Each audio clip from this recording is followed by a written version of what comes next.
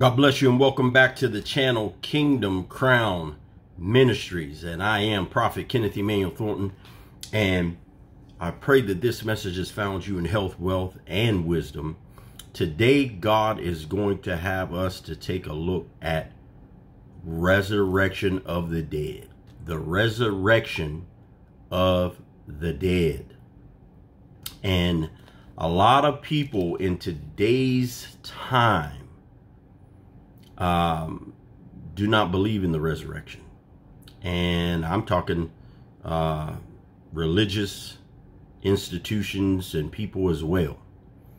So we're going to take a deep dive into the resurrection of the dead, and we're going to see why it was so important for God to have us to understand and have us to have a sign through Christ Jesus to be resurrected from the dead, so that believers may believe, and so that God's perfect will could be and will be brought forth in these last days.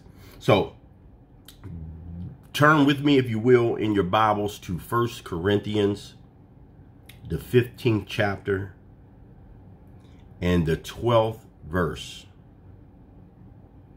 And it reads, "But if it is preached that Christ has been raised from the dead, how can some of you say that there is no resurrection of the dead?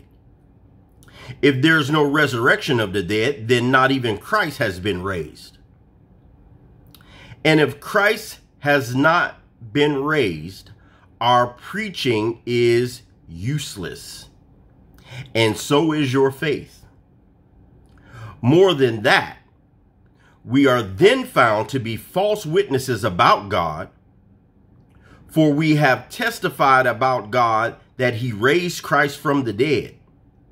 But he did not raise him if in fact the dead are not raised.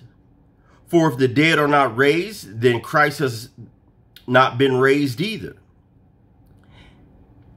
And if Christ has not been raised, your faith is futile, you who are still in your sins. Then those who have fallen asleep in Christ are lost. If only for this life we have hope in Christ, we are to be pitied more than all men." And that verse is telling you right there that God used Christ's resurrection from the dead as a prophetic sign to the masses that not only is God real, but that he is a God that can raise up dead things. He's a God that can raise up a dead life. He's a God that can raise up a dead situation. He's a God that can turn a drug dealer into a preacher. I'm a witness. He's a God that can turn a drug addict into a preacher.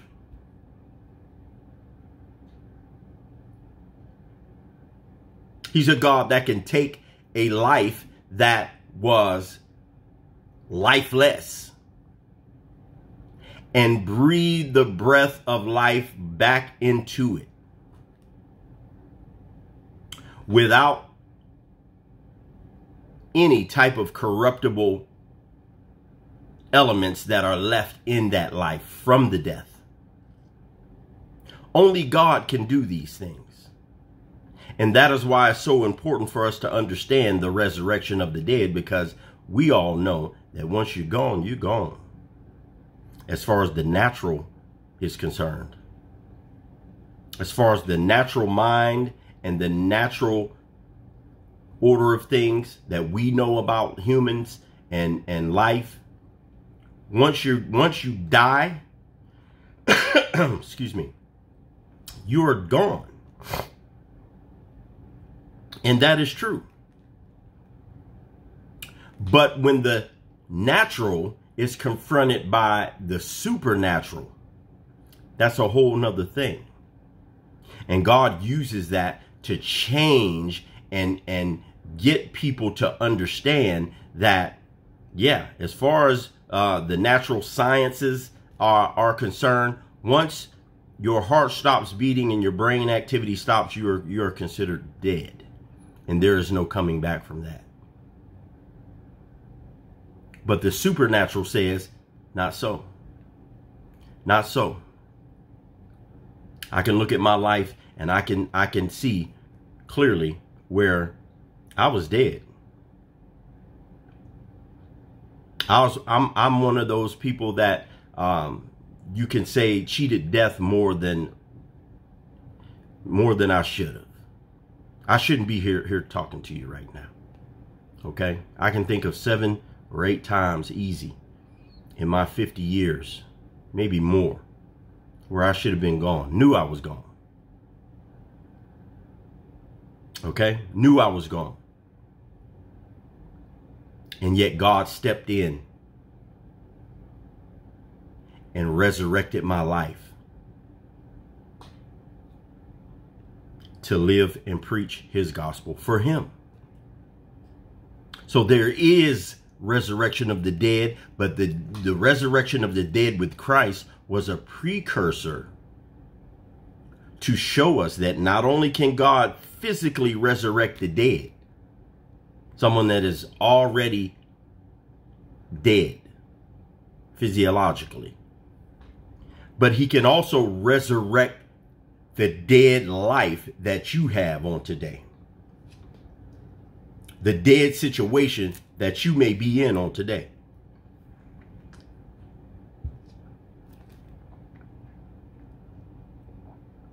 These are things that God has embedded in the resurrection of Jesus Christ to give us the faith to believe, to give us the faith that we need to believe that God can resurrect the dead.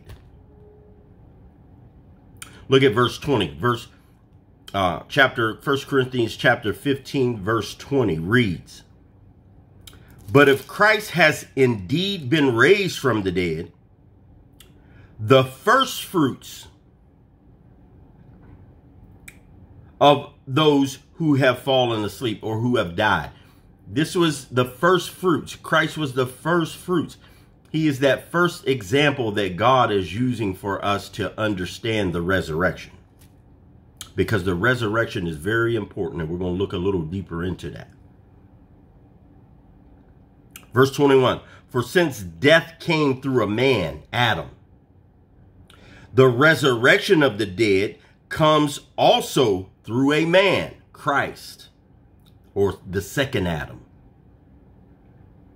"For as in Adam all die, so in Christ all will be made alive, if you believe. But each in his own turn. Christ the first fruits, then when he comes, those who belong to him. Then the end will come when he hands over the kingdom of God to the Father after he has destroyed all dominion, authority, and power of Satan and the world. For he must reign until he has put all his enemies under his feet. The last enemy to be destroyed is death." So as we see there, death is an enemy. Because when Adam and Eve sinned in the garden, when Eve ate of the fruit and disobeyed God, mankind fell. Satan, all the authority that God had given to Adam and Eve, was transferred over to Satan. Death and sin came into the world at that moment. Death became an enemy of mankind and an enemy of God.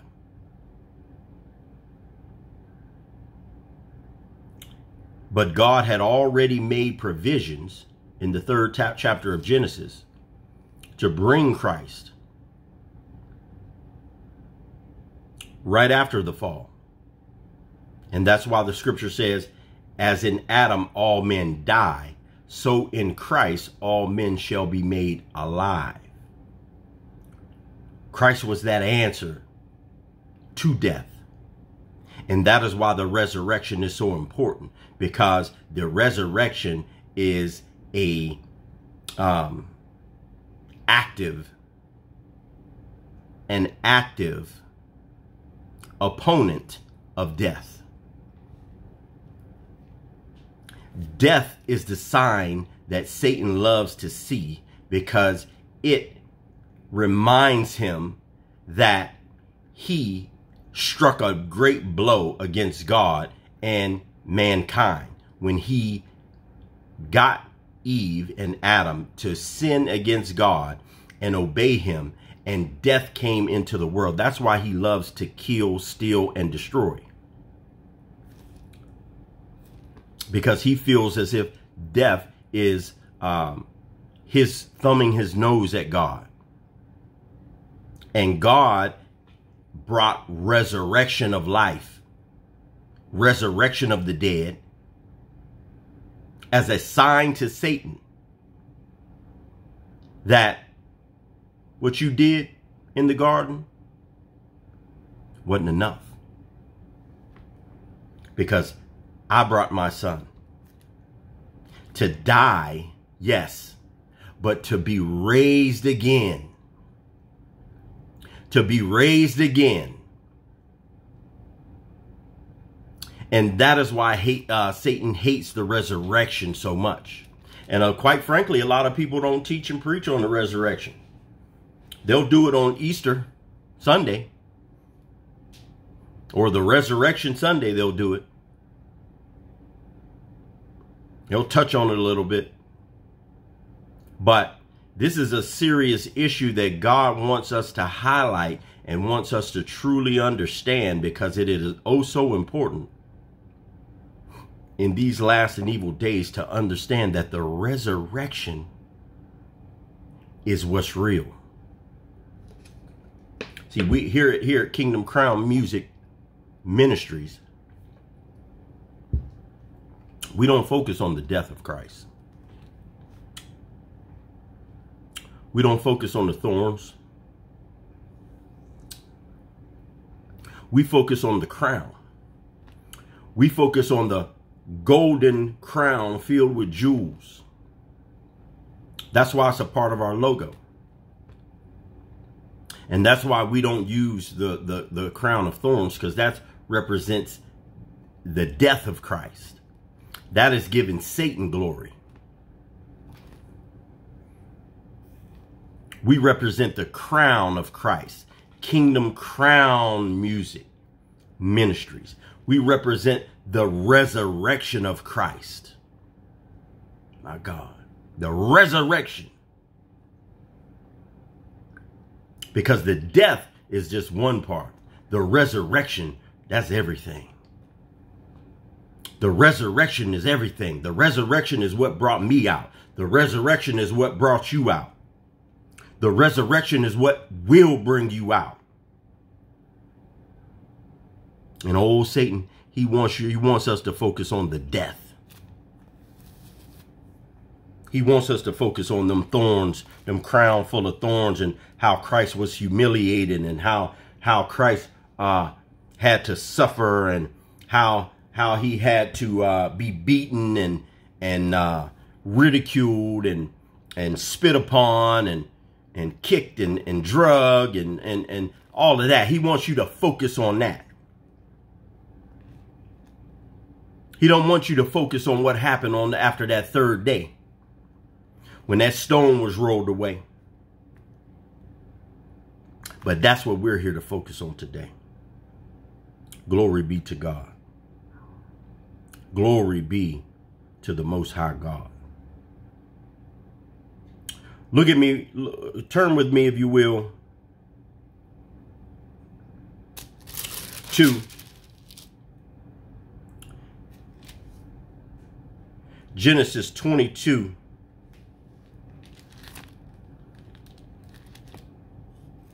And 5. Genesis 22, verse 5. Let's see what God would have us to learn through that scripture.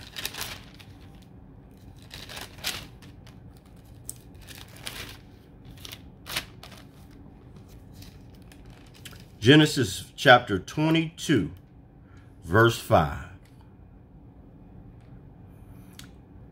And it reads,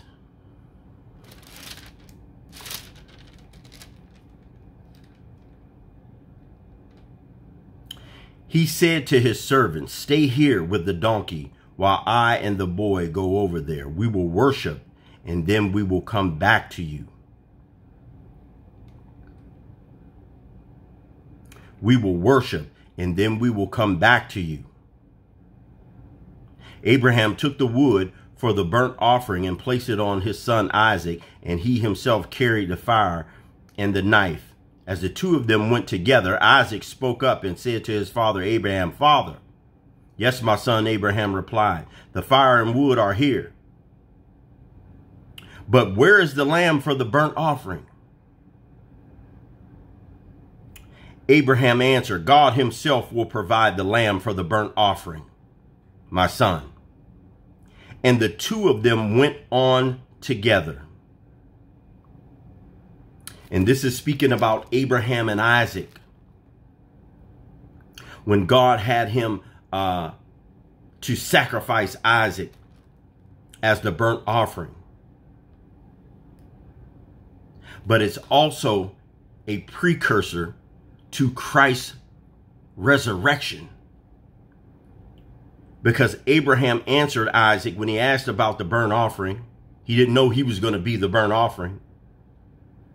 God himself will provide the lamb for the burnt offering, my son.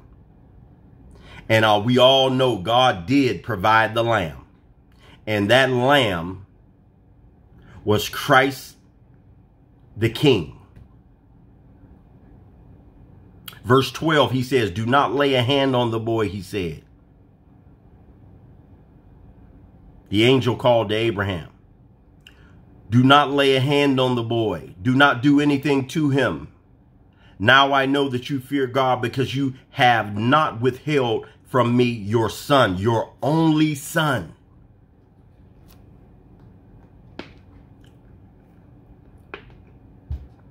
We see the precursor here. And this is in the book of Genesis. We see the precursor of how God provided his only son. And Abraham had such great faith that he was getting ready to do the exact same thing. He was willing to do the exact same thing. But see, God will put you to the test. God has to put us to the test. What are you willing to give up for the promise? What are you willing to give up for the blessing? Everybody wants to be blessed. But not everybody is willing to give up their only son. Not everybody's willing to give. A lot of people ain't willing to give up nothing to be blessed by God. I've had to give up a lot in order to be before you preaching this gospel that I'm preaching today.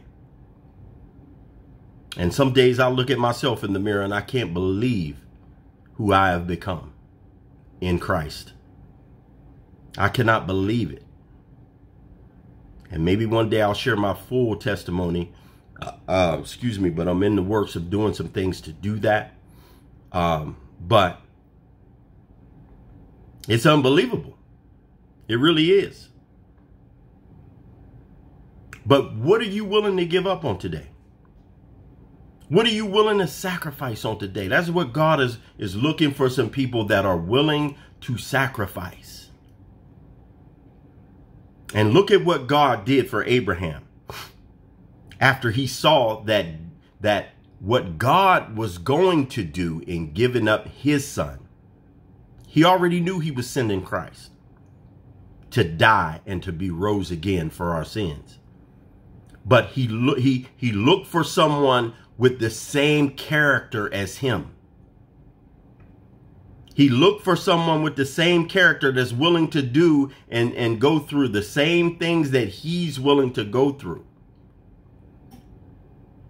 In verse 15, chapter Genesis 22, verse 15 tells us how he blessed Abraham because of this.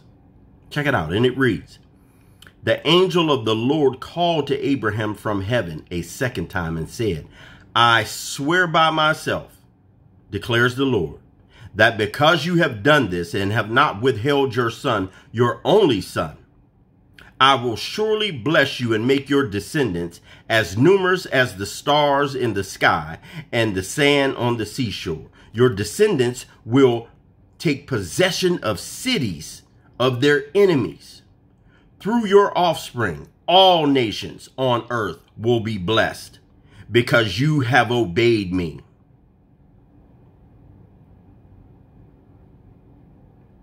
All nations are blessed because of Abraham's obedience. I am his offspring. You are his offspring if you are a child of the Most High God. And God is showing us in this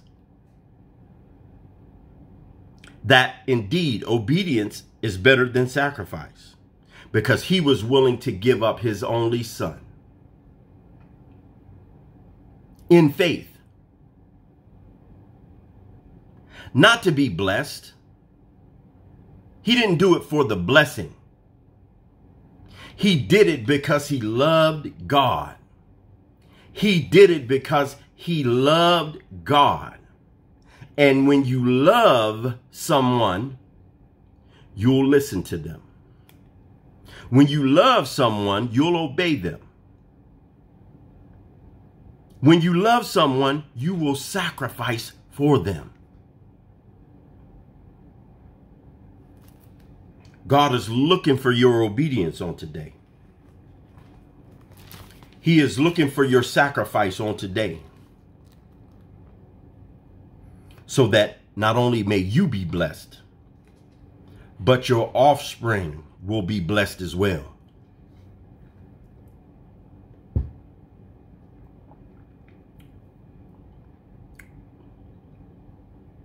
The resurrection is real. The resurrection is real. Turn with me to Hebrews chapter 11, 19. Hebrews 11:19.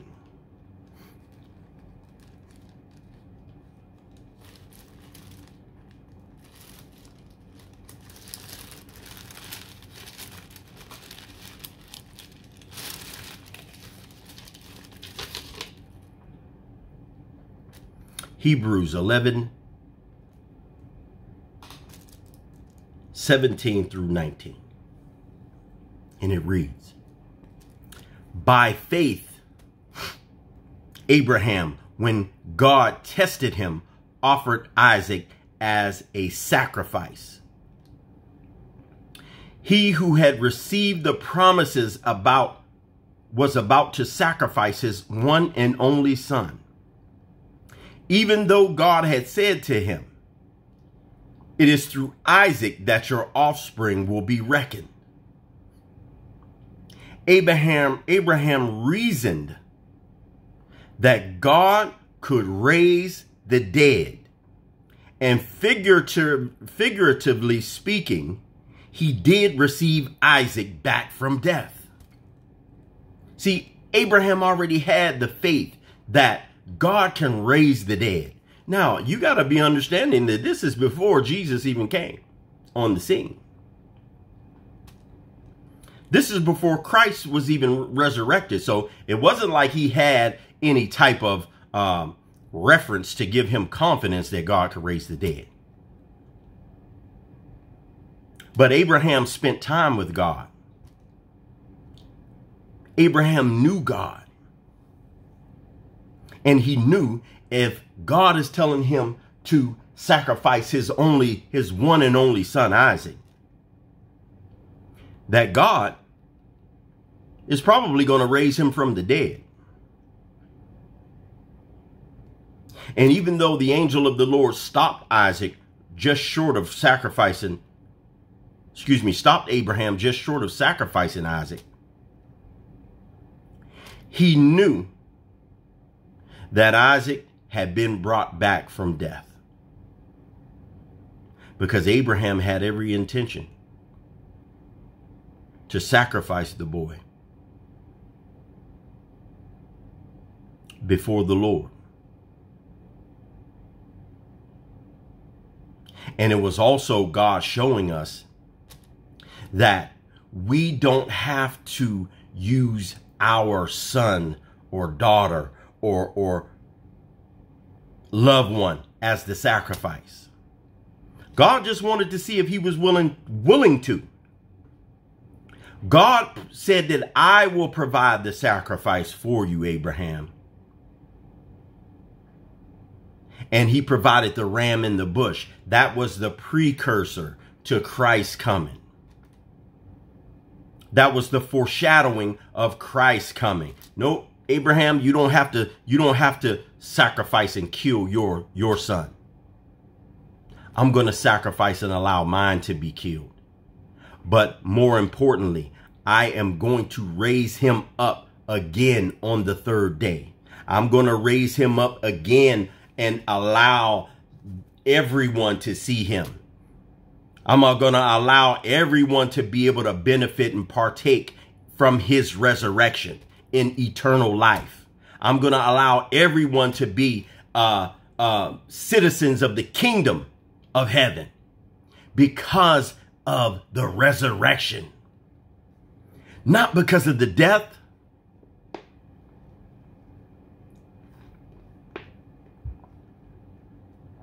Christ's death didn't do one thing for me or you. So we don't focus on Christ on the cross. We focus on the resurrection, that crown of glory. And that is one of the reasons why God gave me the name Kingdom Crown Music Ministries. A lot of people focus on the death. A lot of people kingdom music, kingdom this, kingdom that. And I'm not fronting on anybody. You can be kingdom whatever you want to be. But we don't focus on the death. We focus on the resurrection. We don't focus on the burial. We focus on the rolled away tomb.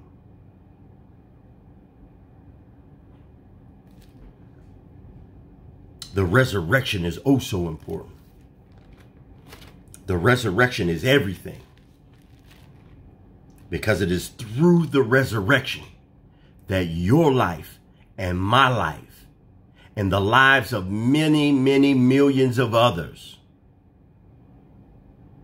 are able to walk through those pearly gates of heaven and be partakers in the kingdom of heaven, not only in heaven, but on earth. Thy kingdom come, thy will be done on earth as it is in heaven. On earth as it is in heaven.